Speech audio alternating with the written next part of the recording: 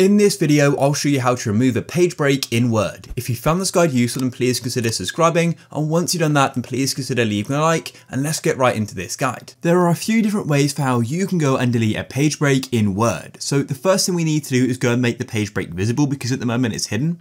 To make it visible, you need to go to the top left of Word and make sure Home is selected, and then move across until you go and see this button here, and this is the Show or Hide button. When you go and tap on it, it's going to go and show paragraph marks and other hidden formatting symbols, which is what you want. So go and tap on it like so, and as you can see, we can now go and see where the page breaks are. If you want to scroll down, you can as well. So to go and remove it, all you need to do is go and place your cursor in front of the page break. So let's go and put it just here. I'm going to go and click just like that, and as you can see, there it is. So the first way you can go and delete it is literally just pressing the delete key with your cursor there, and then there we go, it goes and deletes it. If you go and just press the back key, that doesn't delete it, you must use the delete key. However, I understand not everybody has that key.